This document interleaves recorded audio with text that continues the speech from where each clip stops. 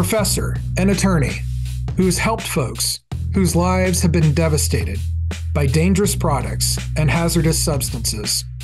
Jeffrey Simon has committed his life to pursuing justice for those in need. In his new book, Last Rights: The Fight to Save the Seventh Amendment, he sounds the alarm for the public about threats to our justice system and your constitutional rights. We are fortunate to have him join us today as our guest.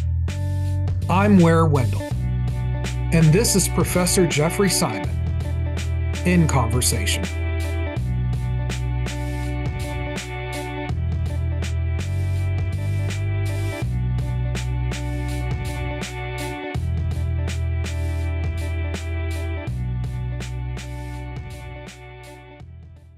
Professor Jeffrey Simon, welcome to In Conversation.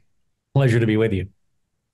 You are an attorney with over 30 years of experience, and you and I have quite a bit in common. We're both from Fort Worth. You practice law in Dallas now, but you're also a professor at the SMU Dedman School of Law. I teach a bit as well, and I find it very rewarding. How long have you been a professor at SMU? This is my second year, and I teach mass tort litigation there.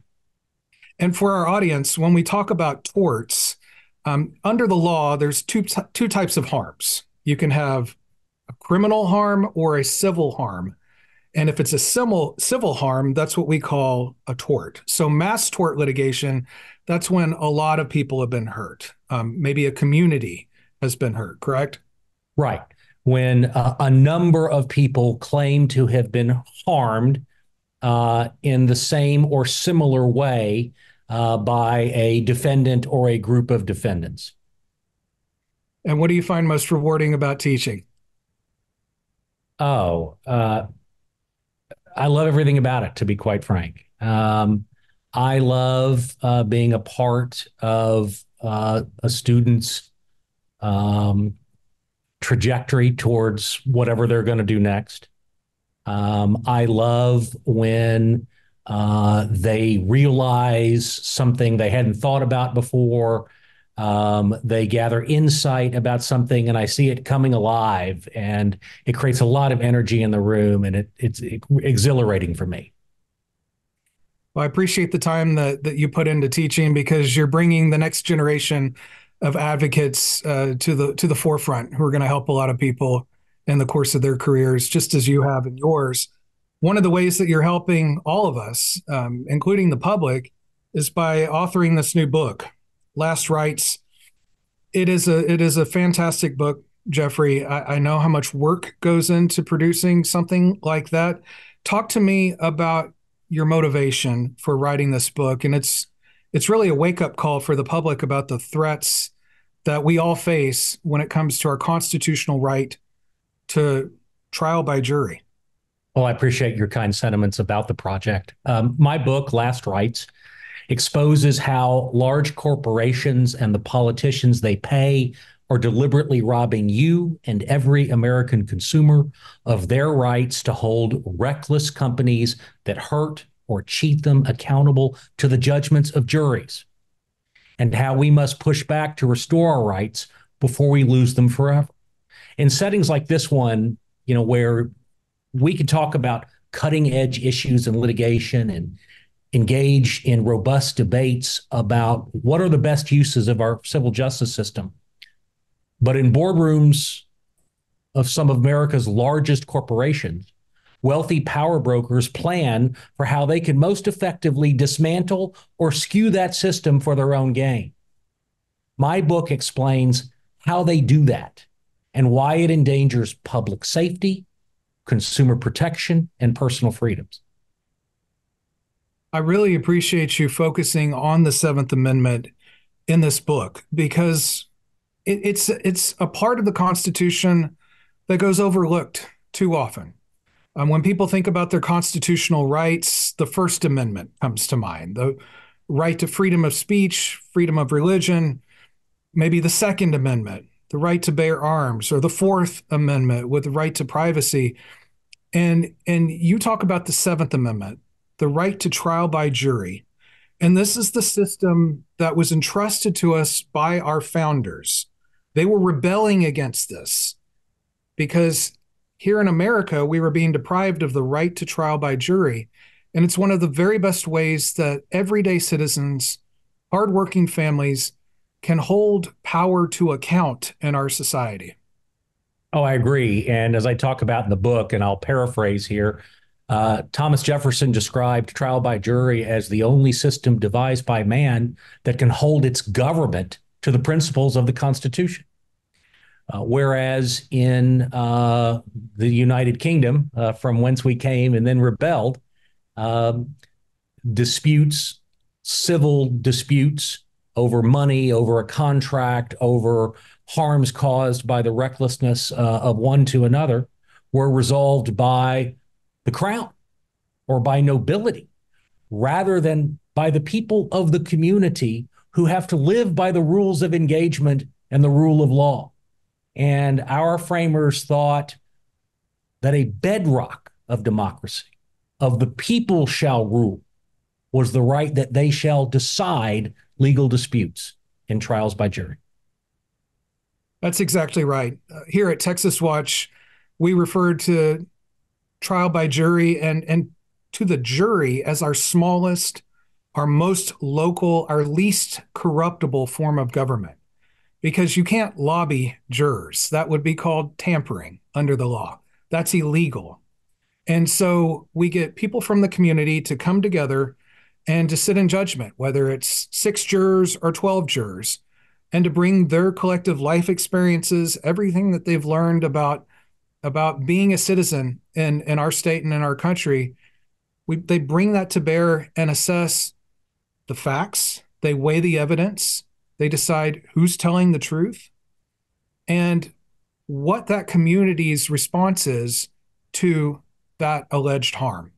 And so it's a really beautiful system when you think about it because we trust ourselves to govern ourselves. And as you said, it's how we keep our government accountable. It's really the linchpin of our country.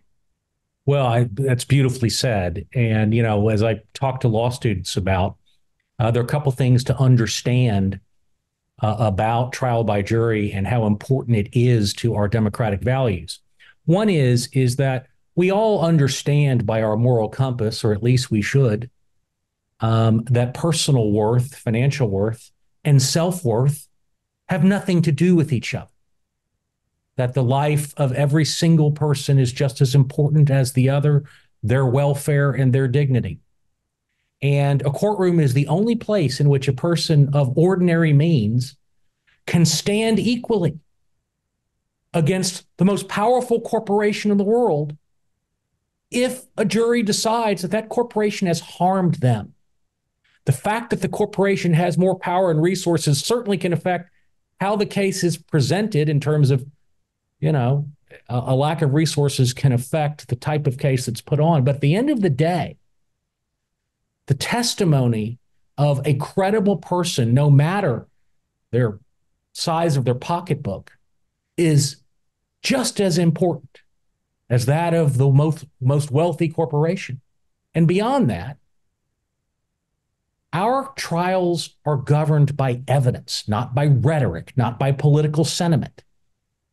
And so it is in trials by jury, as opposed to any other forum of debate, where there are rules which prevent being drowned out simply by the fact that somebody is louder or more powerful.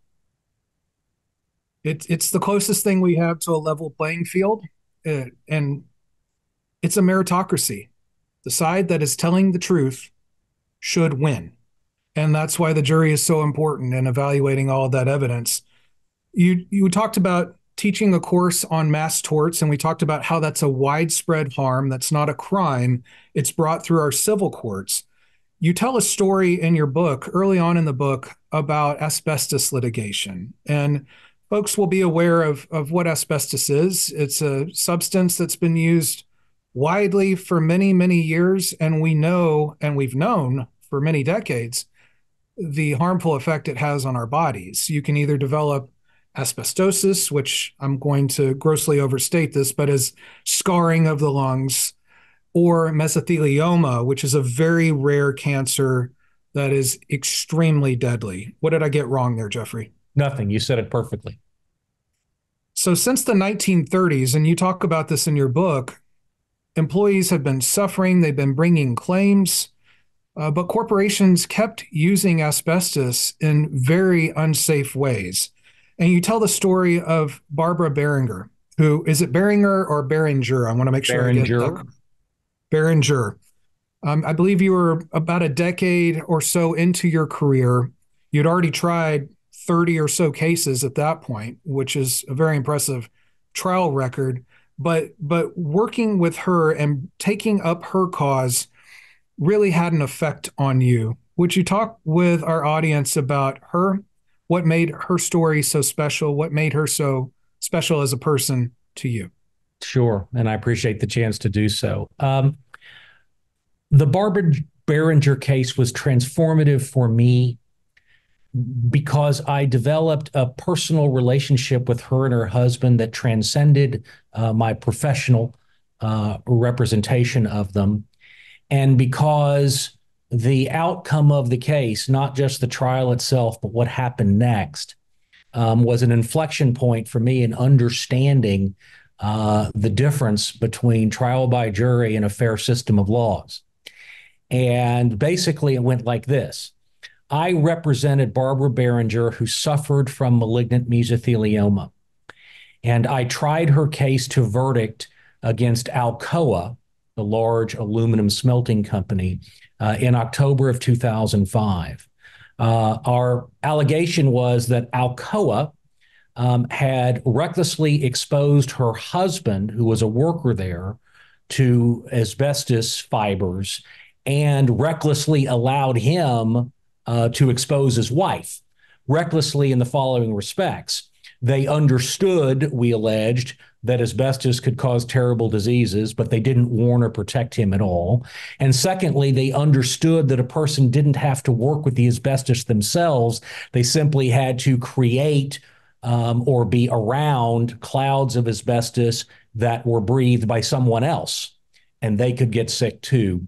And so what happened is her then husband, a man named John Alford, was heavily exposed to asbestos at Alcoa, and he would bring his work clothes home, which were covered with asbestos, and she would wash them for him, and she would shake the dust off the clothes because you don't just put that in a washer. And unfortunately, she then would be exposed to the same asbestos he was. And they both perceived that this was just dust, that there's no reason to be fearful of dust. But unlike dust, asbestos fibers are extremely cancerous. They also cause that terrible disease, asbestosis. Unfortunately, the nature of these fibers is once they're inhaled in the lung, they take years to do their mischief. It takes decades before the scarring or the genetic mutations resulting in cancer become manifest. And so long after their marriage ended, literally decades later, he developed asbestosis from his exposure at Alcoa and died from it. And she developed mesothelioma from the very same asbestos that he brought home from Alcoa. And so we tried the case in Dallas County and got a very large verdict, $25.7 million, which was the largest verdict at that time in a single mesothelioma case in Dallas County's jurisprudence. What happened next, unfortunately, was entirely predictable because this was a time in which, and unfortunately, we're still, at least in the aftermath of that time, a natural sequela of that time, where many judges were elected specifically because they promised that they were going to get back at trial lawyers, right? And they were going to end frivolous lawsuits. They were basically going to legislate from the bench. And they'd gotten those appointments in many instances in the first time from, then Governor Bush or then Governor Perry, and then they got reelected on those platforms and what have you. Well, back then, we're talking about 2005, 6, and 7, or we're really 2005 and 6, the Dallas County Court of Appeals had many justices on it. I don't mean every one, but many of them. who got elected in significant part by promising to do harm to tort plaintiffs, right? To get back at those trial lawyers. And in the Barbara Behringer case, they simply reversed the unanimous verdict of the Dallas County jury and rendered, I should say, a take nothing judgment for Alcoa. They went from losing a unanimously decided trial to winning it with a very tersely worded opinion that basically said, we disagree with the conclusions reached by the jury, and therefore Alcoa wins. Now, that's the worst form of judicial activism and couldn't be more antithetical to the notion of judicial conservatism. But what we saw in Texas over many years is that judicial conservatism was a ruse. It was simply judicial activism on behalf of the corporate benefactors who want to be held unaccountable for the harms they do to ordinary people. And when that happened, when we got that very large verdict, and when it got reversed on appeal, I decided then and there that I would, A, one day tell this story, which I have in the book, and B, spend the rest of my career trying to fight for good laws and not just good people. And I've been doing that ever since. One of the things that you discovered through your investigation in her case was there was an internal memo at the company dating back to 1948, I believe. That's right. That spoke to the threats present in the workplace. And just to paint a picture for the audience, this is aluminum smelting, melting aluminum ore in these big pots. And the insulation was asbestos. And then you would jackhammer that out over the course of, I believe, days, you said in the book. So asbestos fibers are being jackhammered into the environment. People are breathing it into their lungs. It's coating their clothes. As you said, Barbara and every other spouse who was washing clothes at home thought it was just dust from the work site, just dirt. And you had discovered this memo dating back to 1948 that said that they need to wear respirators, that they shouldn't take contaminated clothes home, correct? That's right. And the Court of Appeals disregarded the memo. They said it wasn't material, it wasn't important for some reason. That's correct. And we should talk about what that means, right? Which is that when they're reviewing a trial court record, that which has been transcribed by the court reporter, they're not reading the memo itself, even though the memo was in evidence. They simply reviewed the record and concluded that whatever that memo actually said, and it wasn't a memo, it was actually a health and safety book authored by Alcoa, which said, A, when around asbestos, workers need to be wearing respirators, which they didn't provide John Alford, and B, that people who work with toxic or disease-causing substances at Alcoa shouldn't be taking their work clothes home for the risk of contaminating others. So it was an astonishing piece of evidence that we contended was directly on point, that our expert witnesses, experts in public health and safety, as well as the development of knowledge historically about asbestos disease, said is on point. This company understood the risks posed both to Mr. Alford, but also to his then wife, Barbara Behringer, and they disregarded them. And a jury agreed unanimously that was true. And then 3 justices on the Dallas Court of Appeals just said, we don't think the memo, is of any moment. We're reversing. Of course, never having reviewed the memo themselves.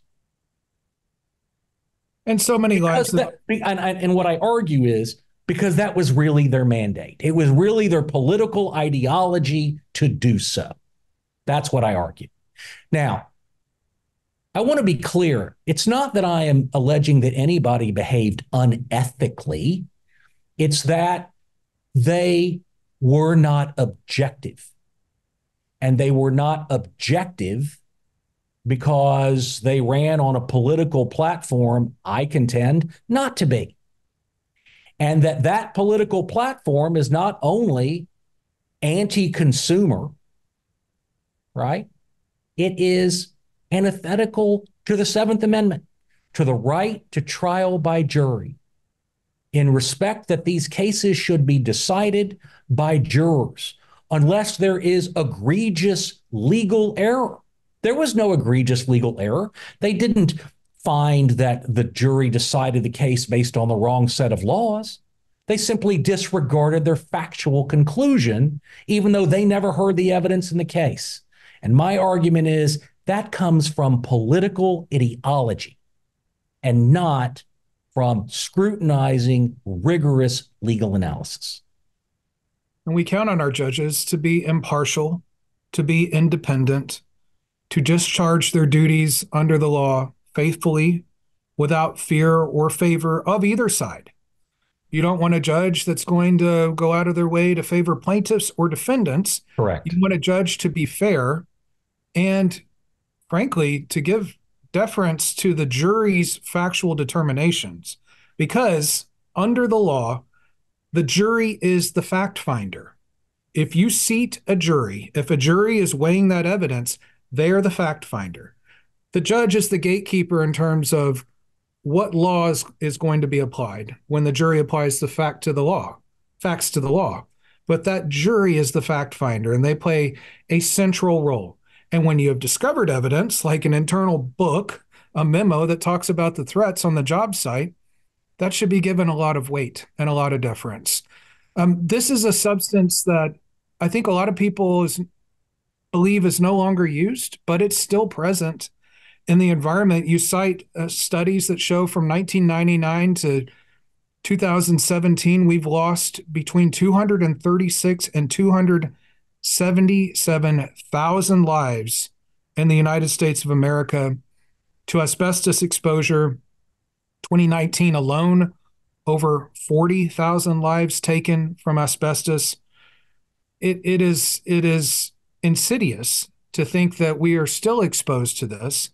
I'm very grateful to advocates like you who have pushed this forward, because the government hasn't protected us enough from this known harm.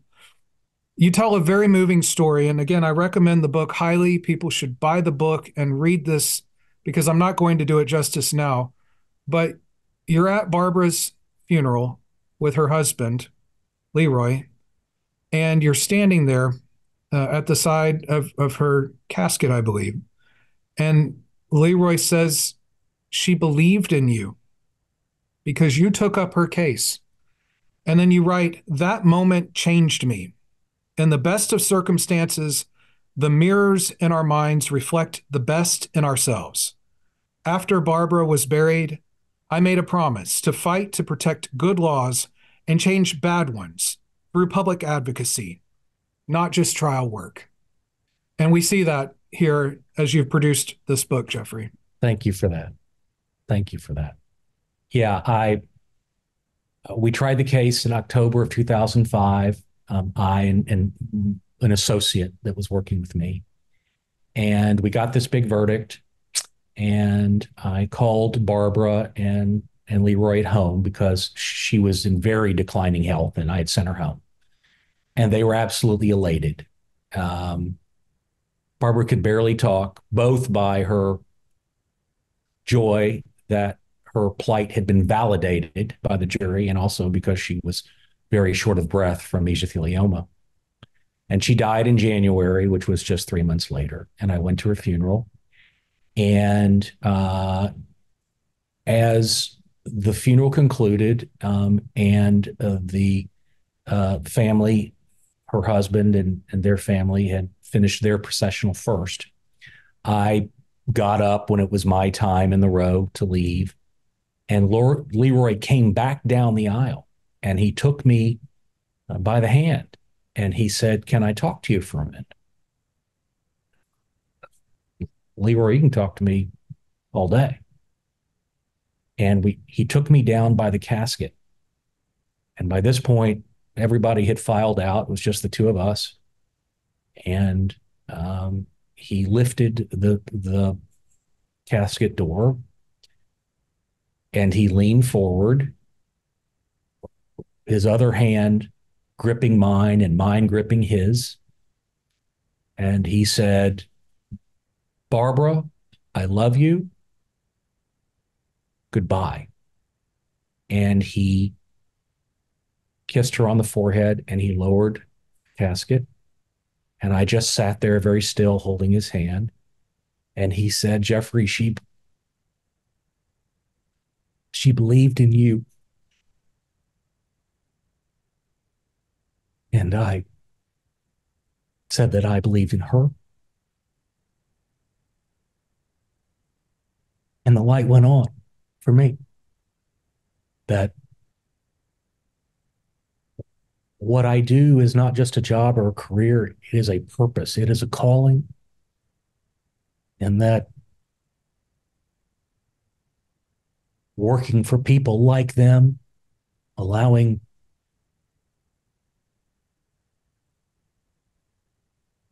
them to become a part of my soul, a part of my family, and me and theirs,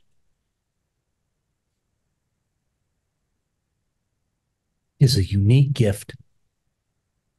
One I'm going to try to pay forward. And one day I'll get it right, but I'm trying real hard. It's truly a sacred duty when someone trusts you with their story, their cause, to bring that forward. I will always remember, Jeffrey, in 2005, I was walking the halls of the Texas Capitol with men who were dying of mesothelioma. Because, as you know, in 2005, lawmakers were taking up a bill on behalf of the companies that threatened and killed their workers to protect those companies, not the workers. And so these men were in their last weeks, months of life, and they were using their time to try to tell the lawmakers their story and what it was like. And as you know, Jeffrey, having worked for so many of these hardworking people, mesothelioma is not an easy death. It's a hard death. And particularly cruel. It's very cruel. And to walk with these men and to see them using their time like that showed me how important this was to them. They didn't want this to happen to other people. And I'll always remember them. And I wanted to tell you, Jeffrey, you did justice by Barbara in court, and you're doing justice by her by bringing her story forward here in your excellent book. You also highlight another very widespread threat to the Seventh Amendment, our right to trial by jury, in the form of arbitration. We talk a lot about arbitration at Texas Watch. Arbitration was originally intended to resolve disputes between two parties of equal bargaining power. Company A has a dispute with Company B, and they want to work it out between themselves. They don't want to go to court. They just want to get it resolved quickly because they do business with one another and they want to move on. And we have a federal law, the Federal Arbitration Act, that our courts have overinterpreted, in my estimation. For sure. It's as soon as a judge sees the word arbitration, they refer the case to arbitration, whether it should be in arbitration or not. And the harm comes about because this is often buried in the fine print. You know, when you click accept on your phone, as you're on a website, or it can be on the back of a receipt, or as a condition of being hired to work somewhere. If you don't read that fine print, you may be just giving away your constitutional right to trial by jury, which, as we talked about, is one of the main ways that we hold power accountable in our country. And so the issue here is when it's pre-dispute, when you don't know what that dispute is going to be later, but you're being asked to give away your rights right now as a condition of getting hired or purchasing the product or what have you. It's mandatory and it's binding, because I think a lot of people, if they know about arbitration, which is a private dispute resolution process that has legal effect, what that arbitrator finds is going to be binding on you. Your right to appeal is virtually non-existent. The laws don't have to be applied strictly under arbitration. You have very limited rights to discovery, if any. And so if that arbitrator or that panel of arbitrators finds against you, it's the end of the road for you, in almost every case, unless you can show bias or what they call manifest disregard of the law. And they've made that bar so high that it's basically impossible to clear it. And so you tell the story in the book about taking up the cause of a family friend, Chris Malick, who had been a very successful businessman, and he had produced a movie. And now he was trying to get that movie distributed by a very large studio. And so I want to turn it back over to you to tell us about Chris's story, because I think it shows how the courts regard arbitration. And Chris was not an unsophisticated consumer. He was a very, very successful businessman, and arbitration still had a very harmful effect on him. Right. So arbitration is for ordinary consumers or small business people a trap door to a predator's dungeon.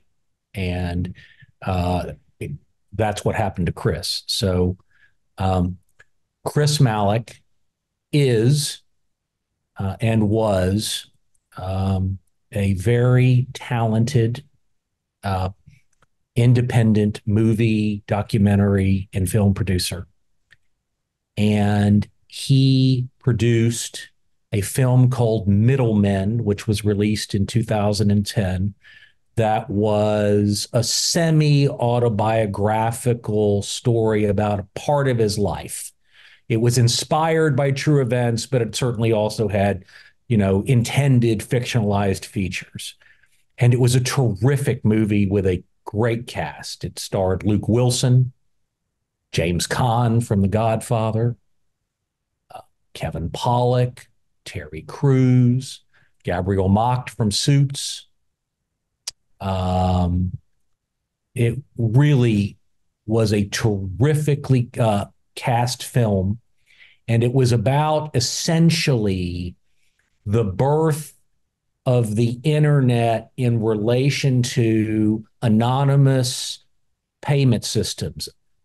Basically, how people began gambling online or purchasing adult content online using a credit card, which we take for granted today. But Chris Malick basically invented. He's basically the person who successfully commercially transformed the internet in terms of the use of a credit card that was reliable, safe, anonymous, and not stolen. And he tells that story in Middlemen. He spent most of his personal wealth to produce the film. He spent $28 million to produce the film.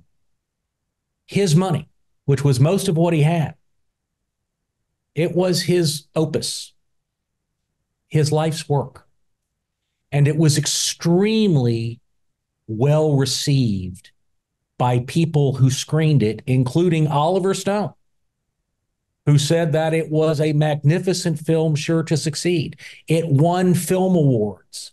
It knocked people's socks off on the screen tests where they determine whether or not the film is commercially viable.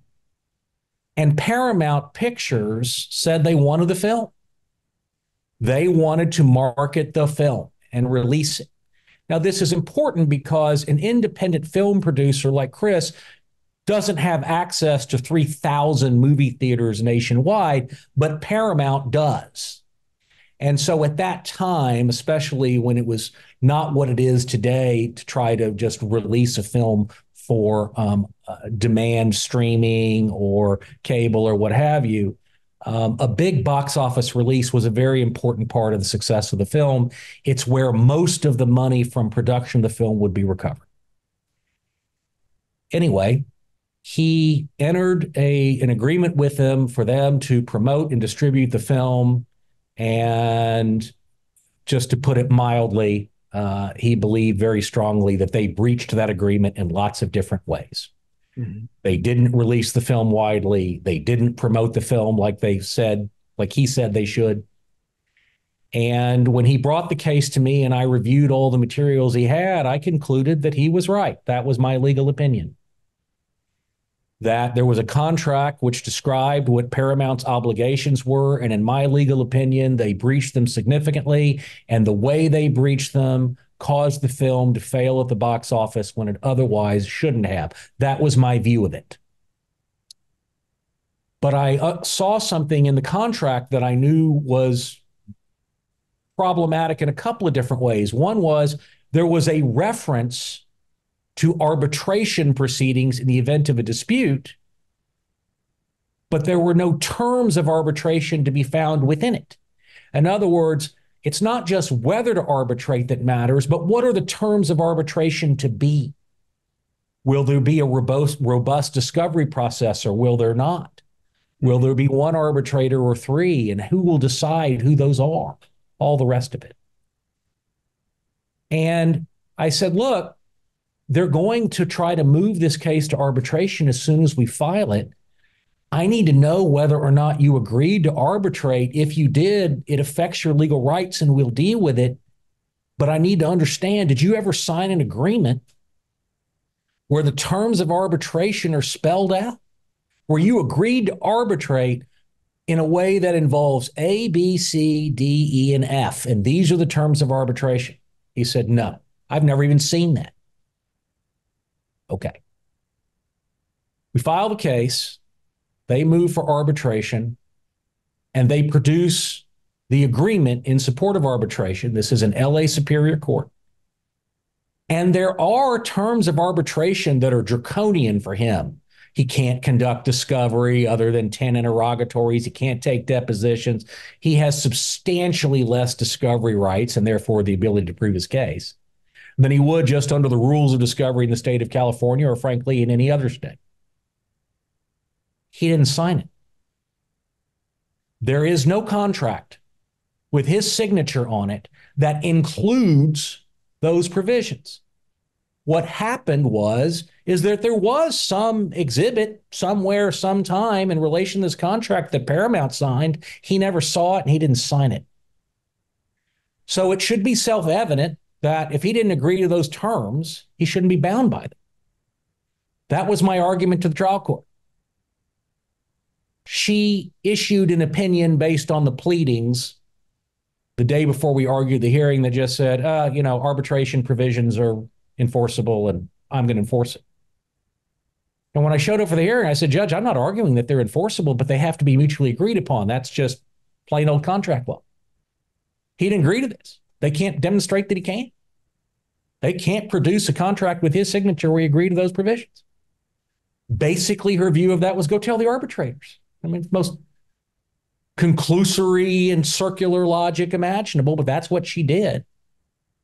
And once we were in arbitration, right, we were where Paramount lives, right? Paramount is a big company. They wind up in all kinds of commercial disputes like any big company does that transacts enough business. And they try to refer them to arbitration. And arbitration is a place where people who would never make it as jurors because they have work experience or personal experience, which would suggest that they are invested in some way, shape, or form in the nature of these disputes, would never be allowed to sit. And in this case, one of the jurors had spent 3 decades, arbitrators, but they're jurors, right? Had spent 3 decades herself defending a big movie studio in commercial disputes. Wow. And was a colleague of the defense lawyer who was representing Paramount. But that's not objective evidence of bias. It's certainly the kind of bias where you would get them off for cause in jury selection, or at the very least, you'd use a peremptory strike to have someone that similarly situated. There was nothing we could do. Now, I don't mean to imply, again, and I say this in the book, I'm not accusing that arbitrator of something unethical. I'm simply saying that a lifetime of work experience is awfully hard to set aside in a case in which you're supposed to be perfectly objective, right? And no particular facts going in and having no connection to any of the parties, including a friendship with the other side. And so that is, in my estimation, part of the rigged nature of arbitration. He didn't agree to the terms of arbitration, which were terribly onerous on him because we couldn't conduct the discovery to prove matters we otherwise, I believe, would have. And secondly, because you wind up with people on the panel that would have too much obvious partiality to be a juror in a case in a court. And arbitration, as you said, it's a creature of contract. It arises from the contract. And to have a valid contract, you have to have a meeting of the minds. And here they couldn't produce an agreement that had been signed by both parties. And yet, that judge, I described it earlier as them being deferential to arbitration, deferred to arbitration. They saw the word arbitration, it's going to arbitration. Now you can figure that out somehow with the arbitrators, which is hard and expensive and impossible. And the other point, by limiting discovery to that degree, it prejudices the plaintiff, the party bringing the suit, because the plaintiff is the one who has the burden of proof. Exactly. You have to prove your case. And to prove your case, you have to have evidence. And if you can't gather that evidence, you can't prove your case. And the other thing that you touched on there, which is really important, in the literature, in the academic literature, they refer to it as the repeat player problem in Right. arbitration. Let's say that we work a lot on insurance issues. Let's say that you're a policyholder, your insurance company denies your claim wrongfully under their contract, under our laws, and they send this to arbitration, which we've fought against this, but they're trying. Insurance companies have been trying to get these cases sent to arbitration. Let's say it goes to arbitration. Do you think they're going to see me very often? Hopefully, I never have another claim that I have to file again, let alone one that I need to bring through the legal system. Or do you think they're going to see big insurance company more often in that forum, in that arbitration forum? They're going to see the big defendant because they have thousands of customers, millions of customers across the country. And so that arbitrator sees them again and again. Their bread is getting buttered by that party. And so you're at a disadvantage as an individual who is going to see them once in your life, if at all, versus that large corporate defendant. Right. If you've become a professional arbitrator, and the way arbitration works in many instances is the parties select the arbitrators. Often one is selected by one party, one is selected by the other, the third is the so-called neutral. My problem with that is that sounds self-evidently not like a neutral arbiter. I'm talking about in general. I don't mean the individual one. I mean the methodology itself. But be that as it may, if you're the consumer, or in this case, just Chris Malik, you've not been to arbitration before. You don't know who you're supposed to select. On the other hand, if you're a big corporation that is in arbitration a lot, you know who the good arbitrators are for you because experience has taught you that. So you pick them, and even if those arbitrators are well-intended, they often have a point of view. And whether it's conscious or otherwise, you know that those big companies aren't going to pick you as an arbitrator if you have a history of ruling against them. So there's this inclination that if you want to keep arbitrating, it'd be good if you had a relationship with the company that often selects arbitrators. It's human nature, and it's problematic. You cite a study that shows just how prevalent this practice is now. In 2018, at least 826 million, let me repeat that, 826 million consumer arbitration agreements were in force in America. 81 of the top Fortune 100 largest corporations routinely included compulsory arbitration in the small print. It's everywhere in our economy now. That's right. That's right. Arbitration has itself become big business and an apex predator of the Seventh Amendment, the right to trial by jury. No two ways about it.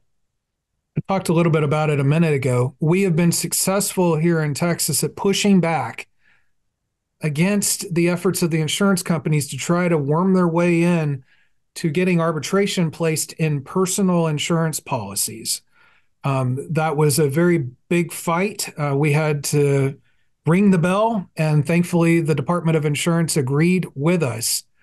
And we hope that they will continue to hold the line so that if you have a dispute against your homeowner's insurance company, because let's say you have a burst pipe or you have a windstorm hit your house, or in an automobile dispute, somebody runs a red light and hits you, we want to make sure that you have the benefit of taking your dispute into court where a citizen jury can sit in judgment of that.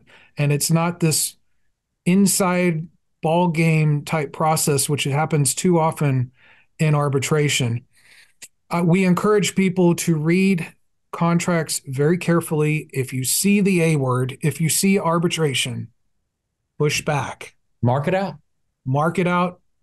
Let them know I'm not going to agree to this. If you want my business, if you want me to work here, I'm not going to give up my constitutional right to trial by jury, just as I wouldn't give up my right to speak freely or worship freely or to keep the government out of my business. I'm not going to give up my Seventh Amendment right. Right. And As a condition. if they have a problem with that, go find someone who won't, because it, whether you're hiring somebody to paint your house or help you build an addition to your home or whatever we're talking about, somebody will want to do that work, right? Without you agreeing to waive a constitutional right. And if they won't, that should tell you that you probably don't want to do business with them. I want to turn now to another practice that is so prevalent in this country and has had just a horrendous toll on so many Americans, the opioid epidemic. I believe since 2017, you've been focusing a lot of your law practice, Jeffrey, on helping our local communities who are struggling under the weight of this epidemic. You cite some statistics in the book. There have been more than 500,000 deaths from accidental opioid overdoses just in the last few years, over 107,000 lives taken in 2021. You cite a study from the Lancet estimating 1.2 million more people in North America will die by 2029. We know we have a homelessness epidemic all across the country. A lot of the folks that we see under our bridges may have started their addiction with an OxyContin prescription that they should not have received. And it's placed a huge burden on our first responders who are having, whether you're a police officer, a firefighter, EMS, having to come out and try to help these folks. Our librarians in our public libraries are having to administer drugs to try to save lives when people are overdosing in their bathrooms. It's a huge epidemic. And like I said, you focused a lot of your work through your legal practice on helping our cities and counties because the cost to them and the cost to all of us as taxpayers has been enormous.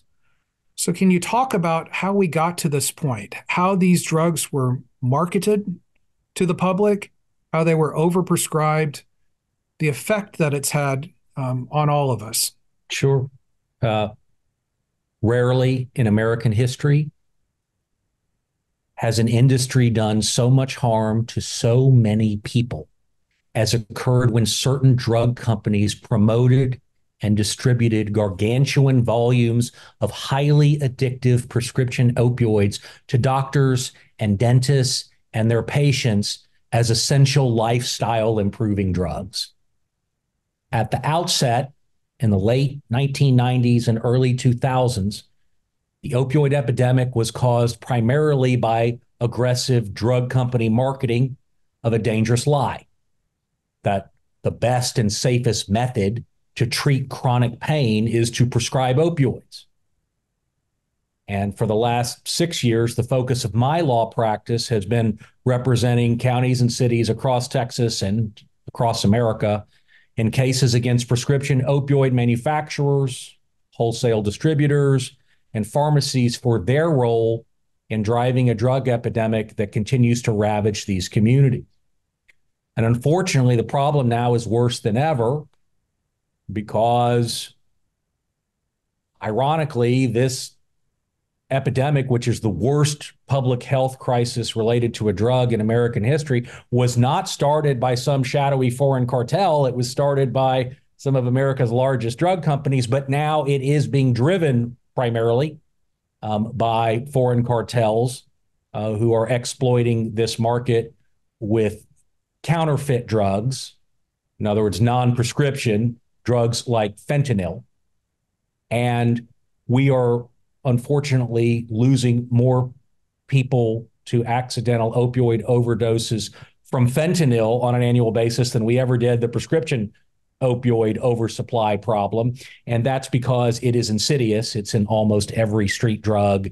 It's in basically 5 and 10, 50% of every street pill.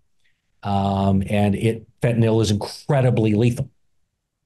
And in addition to, all of this death and human suffering, as you know, the financial toll is staggering as well. In 2022 in Texas, we lost, as a result of the opioid epidemic, the financial equivalent of around 15 Dallas Cowboy franchises, or more than Warren Buffett's net worth. Wow. The use of fentanyl and other opioids in Texas has cost us $50.1 billion in economic output, $84.6 billion in pain and suffering. It is, as much as anything, the number one job killer, as well as human killer. We lost 517,000 jobs because of the opioid epidemic in recent years in the state of Texas. Now, there are things we can do, and I talk about them in the book. One, of course, is education. The other is legalizing fentanyl testing strips, because people will use them to determine whether or not there is fentanyl in their drug. And there are studies that show that if they find it, they generally won't use it. The money that we have obtained for opioid settlements for use all around the state of Texas is now almost $3 billion. More money than has come from any other kind of public funding, or certainly any other kind of private source. But we have to enact laws and implement programs to save lives. It's not enough to just obtain the money. We have to spend it wisely and support it with our system of laws. And one of the things that we have to do is understand that opioid addiction and drug addiction in general is not a character flaw. It is a chronic brain disease. This is not a comment that emanates from just some sense of mercy or some kind of progressive temperament. It is a physiological fact that opioid addiction is the chemical alteration of the brain's motivational priorities, a literal chemical and physical transformation where feeding the addiction to avoid withdrawal symptoms becomes the number one imperative. And so we don't want to treat people who are opioid addicted like criminals to be jailed. We want to treat them like patients to be treated. Even the ones that break laws in support of their need to feed their addiction, because we want to get their addiction into a place of remission where they won't then offend, which threatens public safety. And one of the really rewarding things for me in this litigation, in addition to developing relationships with people in county government all over the state, including plenty of people that don't have the same political perspectives I do, but they absolutely share the belief that we need to treat the opioid epidemic as a public health crisis to be solved rather than, malfeasance to be punished, right? But at the same time, understand that fentanyl dealers need to be punished even more severely in the criminal justice system than ever before. And my last comment about this is we hear all this talk about the immigration crisis and all these different political perspectives about what to do. And what I'm saying is that no matter who's right or wrong about any aspect about how we should handle immigration and immigration law differently, it is an irrefutable fact that the most dangerous form of illegal immigration in the United States is the trafficking of illicit fentanyl across our southern border. More people die in Texas and across America from the trafficking of illicit fentanyl than from any other kind of illegal immigration. And that 95% of that fentanyl comes across our border through legal points of entry, concealed in the compartments of cars and trucks, and that there exists technology to do infrared screening of those cars and trucks as they come across and use artificial intelligence to understand who the offenders are that we're not using. The money is there, and we need to show the legislative will to use it. It's such a huge problem, and so much more has to be done. I think it's important for everyone to note that the federal government did not protect us here. The FDA did not protect us from the overprescription of opioids. And here we are. And it took the jury system to start to claw back some of this money to help protect our communities. So when we talk about the jury holding power to account, the jury system is what held Big Pharma to account here. And the billions of dollars that you and other great attorneys have helped to recover for this state, for our cities, for our counties, can be put to good use in helping people restore their health and come back to productive life in our society. One of the best things I saw, I believe you recovered $75 million for Narcan to be used Yes. across Texas. Can you talk about that, Jeffrey?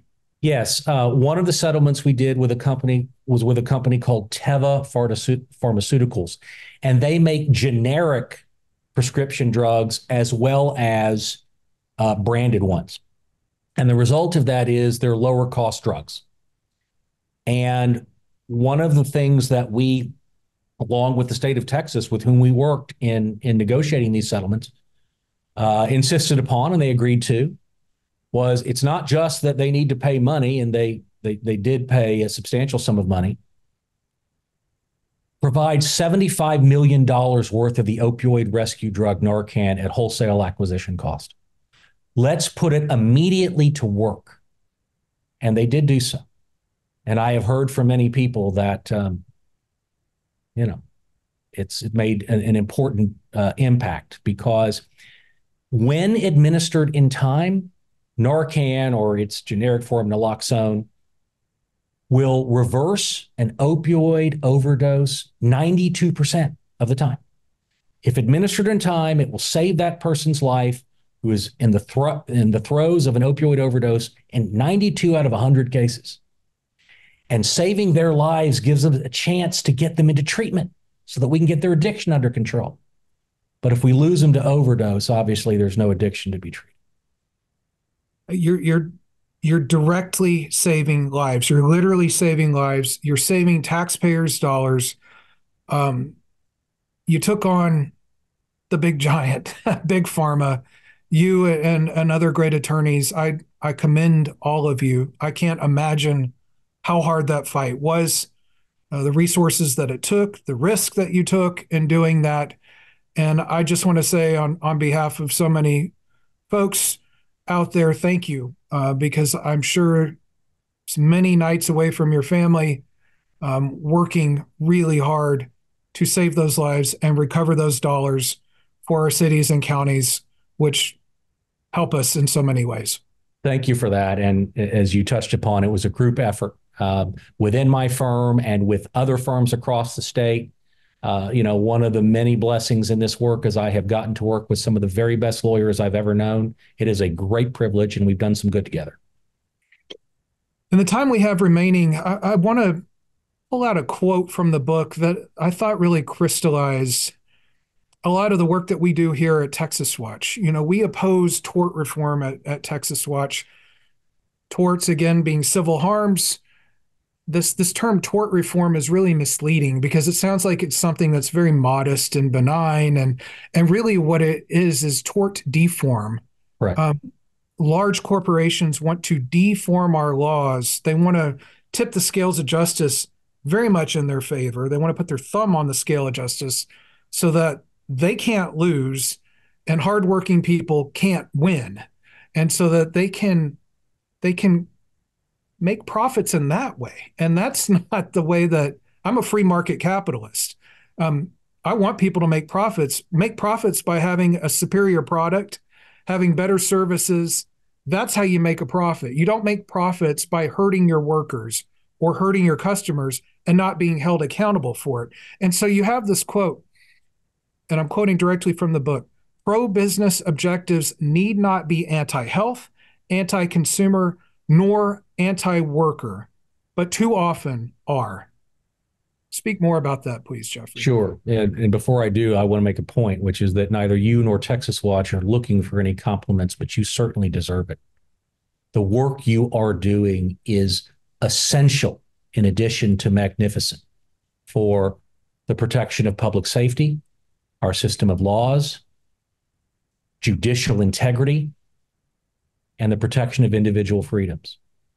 And if anybody can pick up anything from my book, that'd be great. But make sure you pay attention to Texas Watch. They are doing magnificent things for you. Look, I, like you, am a free market capitalist. I believe in a market economy that is a meritocracy. But I don't like any rigged system of anything, whether it's a rigged system of law, whether it's a rigged market. And tort reform is a scam. And the reason it's a scam is because it is never intended to right a wrong. It's simply intended to deprive a consumer right in favor of large corporations that have it packaged, right, through slick PR and legislators that they financially support as something you need. You as a taxpayer, you as the insured, you as a patient. It's not, right? Medical malpractice, deform in Texas has hurt patients. The idea that should a healthcare provider, most of them being competent and most of them being compassionate, but some aren't, should a healthcare provider really harm you or someone you love through recklessness, that no matter, cut off the wrong leg, right, leave you or someone you love brain damaged because of an avoidable mistake, that if that happens and a lifelong bout with pain and emotional misery ensues, that no matter how long that life is, no matter how severe that suffering, it's only worth $250,000 because there's a law that says so, which we now have and have had since 2003. That is barbaric. The idea that that's just somehow good for business misses the larger point. It's terrible for patients. It's terrible for you if, God forbid, that were to happen to you, right? None of us is immune from the harms that can occur, including a reckless error made by a professional from whom we're supposed to be receiving care. And the reason that it's a scam is not just because its intentions are not what they're conveyed to be. It's not to protect you. It's just to benefit some company or industry more powerful than you that doesn't want to be held accountable in the system of laws for mistakes they make, especially injuries they cause.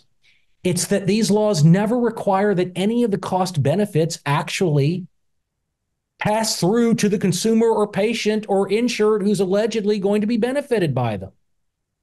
As I talk about in the book, we've had tort reform since 2003. The justification for it is that we needed it to lower healthcare costs in Texas for everyone involved. And yet healthcare costs in Texas have skyrocketed since 2003. Yes. There was a study in 2018 I talk about in the book which determined that we haven't saved a nickel in healthcare costs because of any kind of tort reform, not any. And in fact, it has risen in Texas. The cost of healthcare has risen in Texas higher than the national average. And on top of that, we're not an expanded Medicaid state, so we're the most underinsured state in America.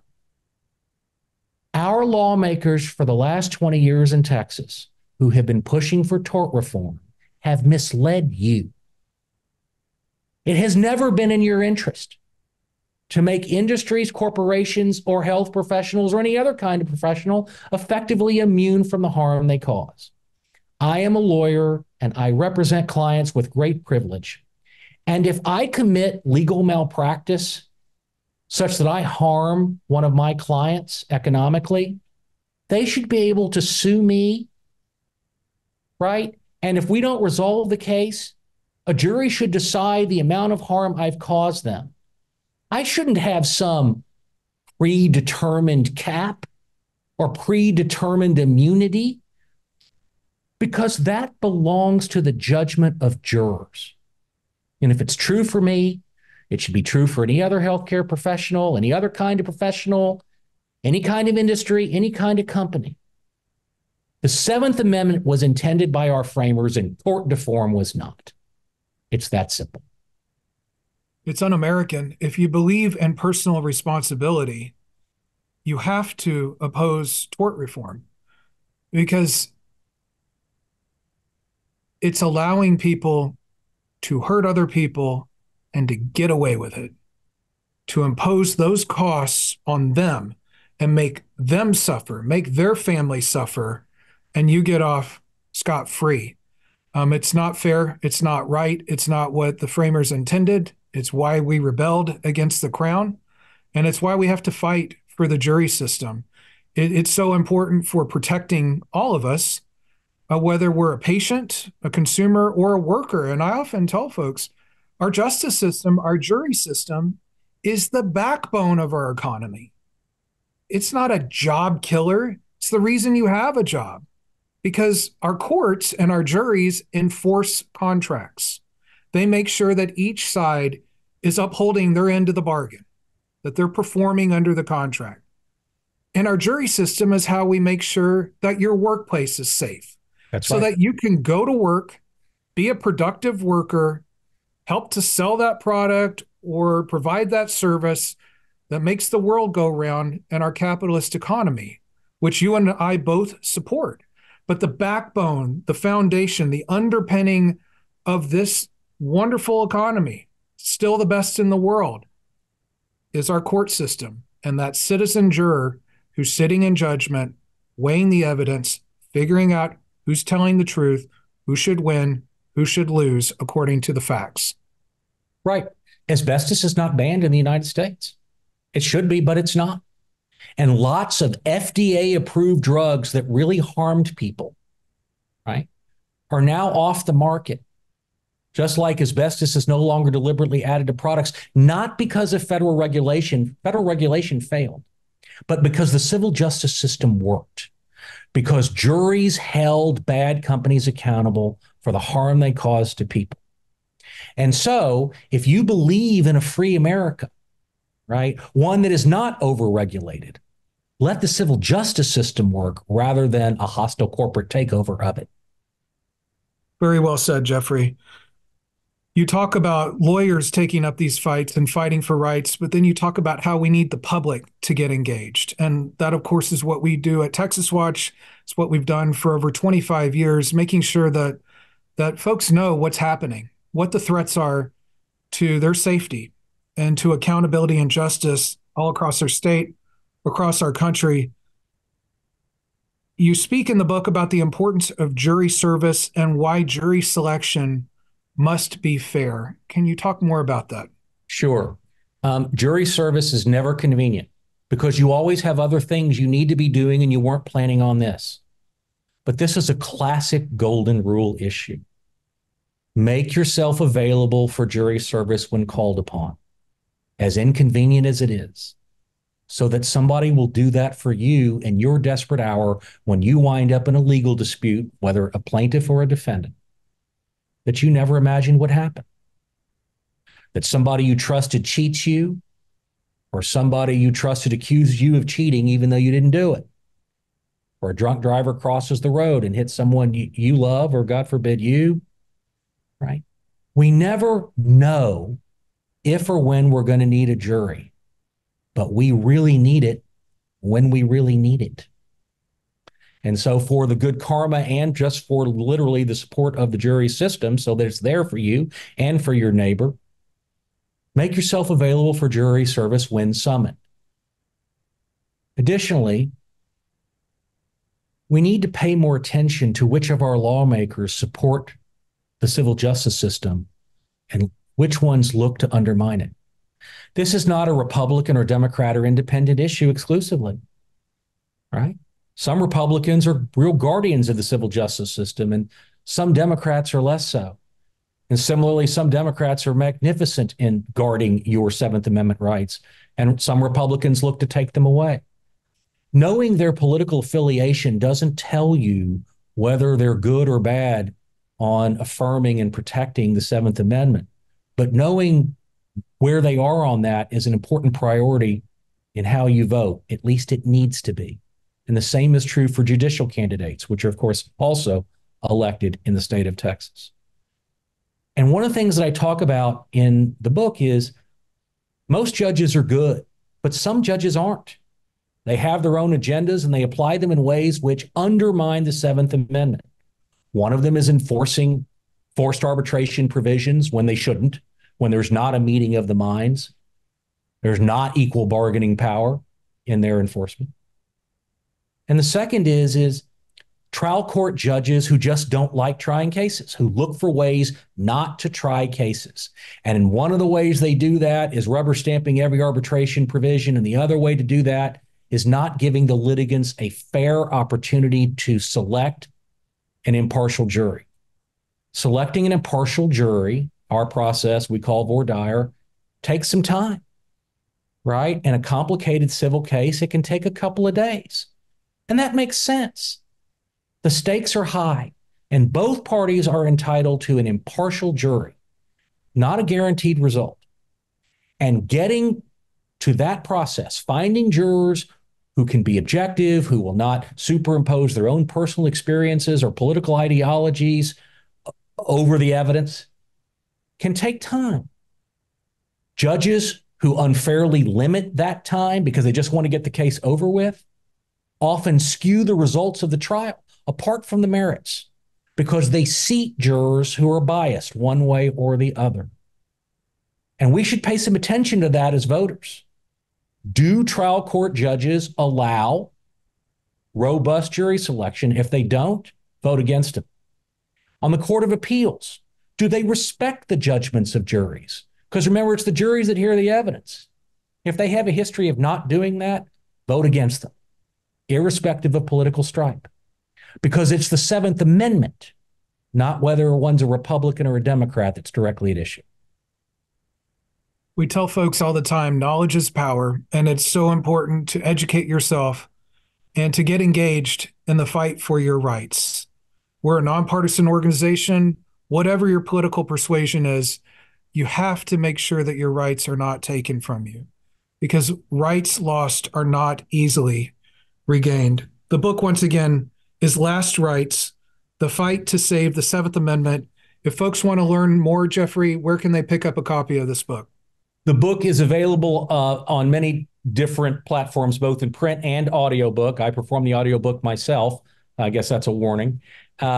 It's published by Dorrance Publishing, which is, I think, Dorrance.com, but it's also available on Amazon, Target, I believe Walmart, Books A Million, lots of different places where you would obtain a book, either in print or in digital form or an audiobook. And also, I'm on Twitter at jeffreybsimon.com. And if you reach out to me and you want information about how to get the book, I'm going to make sure you get it. It's obvious, Professor, that this is a labor of love. Um, you took thousands of hours, I'm sure, to produce this book because it's deeply researched. And as informative as it is, it's also entertaining because you weave in all these personal stories, very poignant stories as well from your long career as an attorney. So I commend you. I thank you. This is a really important book for everyone to read. It's one of those that you want to buy a couple of copies and give them to your friends as well so that they can get engaged in the fight for their rights. So again, Professor Simon, thank you so much for joining us today and discussing Last Rights, the fight to save the Seventh Amendment. Thank you, Ware, and thank you, Texas Watch. It's just been a privilege to be with you. We appreciate you. Thanks now.